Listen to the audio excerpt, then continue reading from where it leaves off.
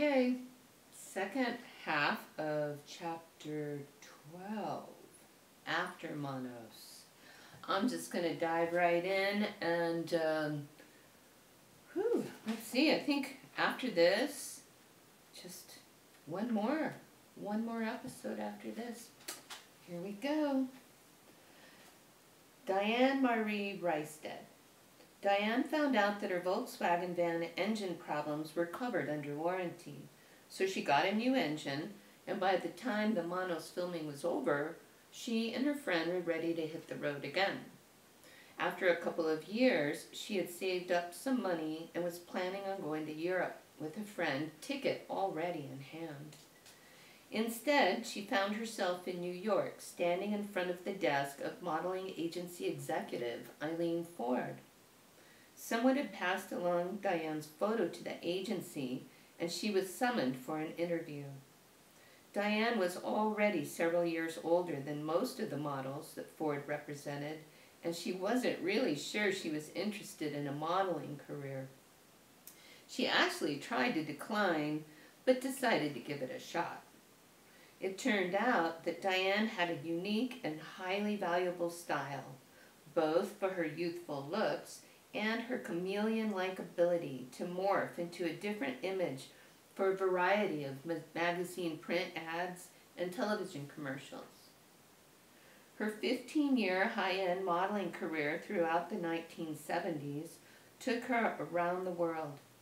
She was buddies with Brigitte Bardot in France, she dated Cat Stevens, and she met artist Salvador Dali in his home in Spain, and partied with Jerry Hall and Mick Jagger. She was even a visitor to the Playboy Mansion. Diane finds it eternally amusing to realize the thing she is best known for is her role as Maggie in Manos when she was only 21 years old. She never acted again. Today, she owns an antique store and lives in Colorado. William Bryan Jennings continued performing around El Paso for women's civics groups and his church, welcoming any opportunity to sing. He continued his private law practice, maintaining his independence instead of working for a more lucrative large law firm until his retirement, and then gave up any aspirations he may have had for movie making, perhaps because of his experience with Manos. I think he was happy to let it lie after its short run and not revisit it, said his son, Brian, when asked how his father felt about the film. It wasn't really his proudest moment.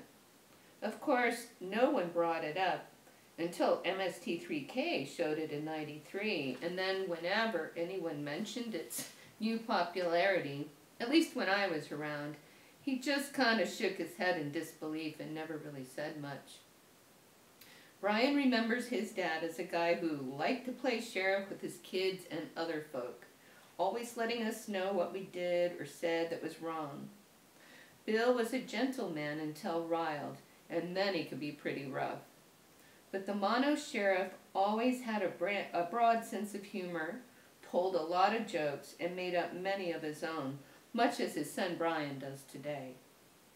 He always enjoyed being on stage, literally or figuratively. He was pretty honest and principled in all his business dealings and everything else, so if you had a tail light out, he would tell you to get it fixed and might or might not let you off with just a warning. Bill passed away in December 2005. Anselm Spring. The young Manos set photographer found his first fame while in El Paso, about the time he was on set for Manos. Through the Mannequin Manor girls, he met another young model from the same school who Anselm thought to be photographically perfect. She had a wonderful spirit and an all-American girl look. Her name was Susan Blakely, and her dad was stationed at Fort Bliss. Anselm sent her photos to a German tabloid looking for a German Miss Soldier bride, and Susan's photos won the first prize.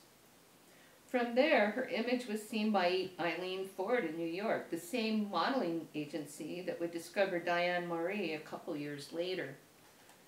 Susan Blakely went on to a successful acting career and is probably best known today for her performances in The Towering Inferno, 1974, and Airport 79. Although Manos didn't directly influence Susan Blakely's career, it did have a hand in guiding Anselm. He wasn't happy with many of the photographs he'd taken on the Manos set, so he began experimenting with them in the photo lab, burning the slides with a candle or a match and then re-photographing them on another type of film. Seeing a call for photo submissions in Popular Photography magazine, Anselm sent in his experimental photos, which were published in April 1967. Two of them were artistic renderings of the Master and Torgo. After returning to Germany, Anselm launched a successful career in fashion photography, but he found it artistically unfulfilling and dabbled in music for a while, forming a band that performed all around Germany. He eventually returned to his first love of photography and has published numerous books traveling the world to capture his subject matter. Today, he is still honing his art from his studio atop a mesa in Escalante, Utah. Robert R. Smith, Jr.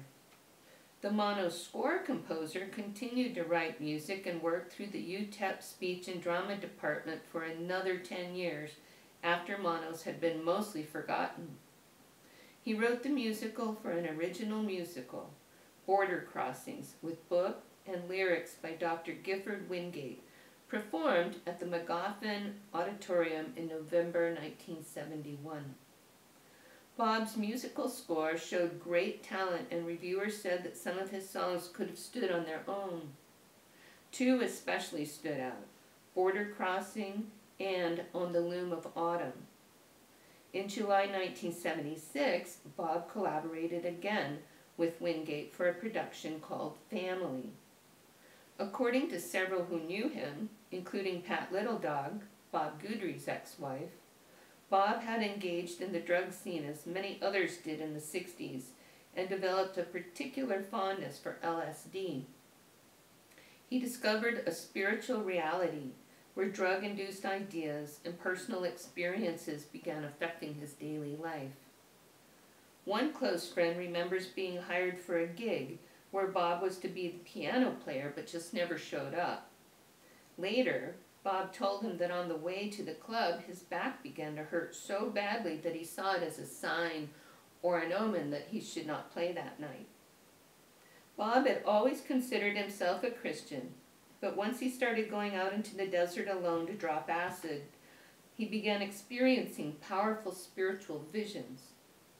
On one of his most memorable trips, he returned with a story of seeing Jesus, who came down in a spacecraft and told Bob to give it all up and give his life to God. He abruptly stopped taking drugs, drinking, and playing music. He believed God didn't want him to play piano anymore, so he sold his baby grand to buy a revival tent and left El Paso to preach the word of God around the Southwest.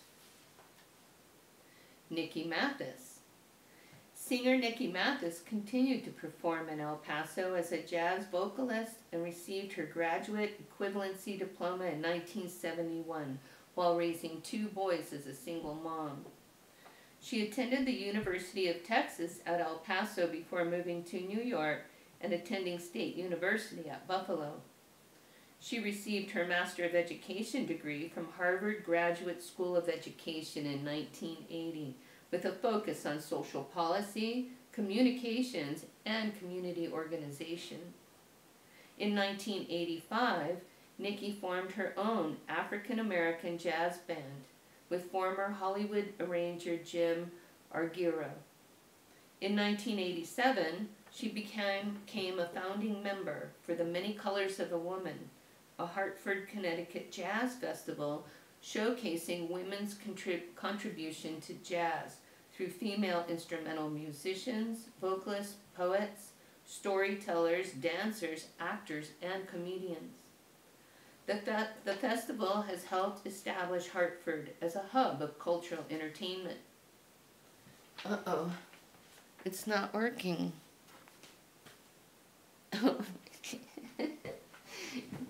Yes, it is. I was sure it wasn't working. You're just going to have to put up with me. This is my third time doing this one. The festivals helped establish Hartford as a hub of cultural entertainment, and Nikki continues to participate and to perform. She is also enjoying her newfound notoriety for being one of the very best things about Manos. It's true. She's agreed to reprise her vocals for the upcoming sequel, Manos Returns. Tom Neyman. Dad continued to act at the Festival Theater, and in 1972 became the paid director of the company for about a year. After my parents divorced in 1972, he left Texas for California and a job as director of the Ontario, California Boys Club. He remarried and moved farther north to Petaluma, California, and then farthest north, just 50 miles south of the Canadian border in the Cascade Mountains. His last move before retirement took him to Western Oregon, where he found work as a handyman for many years. Much of Dad's art is lost to the annals of time. Some of his pieces he abandoned in haste in the 90s at a small art gallery owned by friends in the tiny town of Winthrop, Washington. He had placed them there on consignment when he and his family were living there, trying to make a go of far northern life. When Dad and his family moved away on short notice, he left with the intention of going back to collect them, and he never did. I would love to have any one of those pieces, but I've resigned myself to revisiting them on screen each time I watch Manos.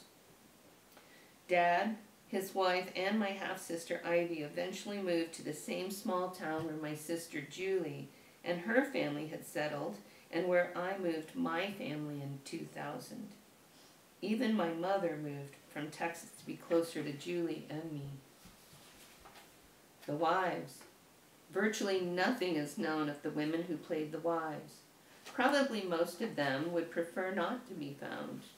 In my research, I was able to track down two of them, Stephanie Nielsen and Sherry Proctor. Stephanie played the head wife who was beaten by the master for her outspoken nature and for daring to defend the child. She went on to a career in entertainment in the gaming industry. While working at the Las Vegas Silverbird Casino in 1978, she was the first to headline Tina Turner in a major casino showroom. She later became vice president of entertainment at Resorts Atlantic City Hotel. Sherry Proctor had pretty much forgotten about Manos until sometime in the late 90s when her daughter gave her a copy of the MST3K version for Christmas. She watched it with her family and they got a lot of laughs, with her kids agreeing that the fight scene with their mom was most realistic. She raised 3 children as a single mom and became the first single-parent president of the New Mexico State Parents and Teachers Association. In her 50s, Sherry earned 2 BS degrees, one in hotel, restaurant, and tourism management, and another in criminal justice at New Mexico State University, and an associate degree in fine arts. She became the first female director of football operations at NMSU, and the second female in the United States to hold that position. She is now retired and lives in New Mexico. And since I finished this, that's the end of that chapter, but since I've written this book, I met another of the wives, Isela Garcia. She lives in El Paso, I think, but we've been friends for a while now, and I get to talk to her from time to time, and I just spoke to her like a week ago from this recording, and she's doing quite well. So hopefully we'll have more about her. I've got one more episode, and I'll finish this book. And then after that, I think I'll keep doing some of this. We'll tell some Manos stories, get you up to date, and talk about some of the things and people and all that I learned since I wrote this book. So looking forward, and see you next time and the last time for this project.